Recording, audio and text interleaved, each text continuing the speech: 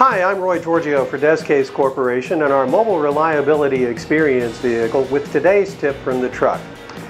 We're going to show you today the easy way on how to transfer oil into a system without adding to its contamination level. On average, oil gets twice as dirty every time you move it without filtering. So the whole secret to being able to keep the oil clean is to filter whenever possible and never expose the lubricant to atmosphere.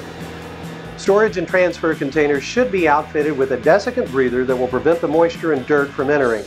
They should also have quick disconnects so that the fluid can be transferred without opening the container.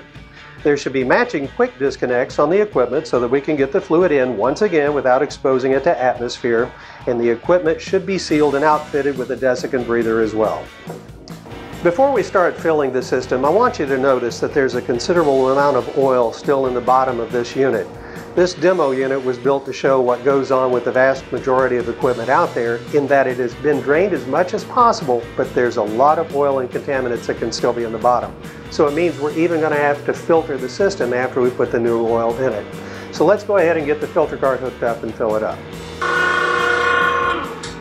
Okay, so now that we have our machine filled, we want to remove the suction hose from our drum and put it down on the drain port of the unit that we want to filter. Before we put that on there though, we want to make sure we use a lint-free cloth and clean the fittings before we attach it so that we do not add any additional contaminants.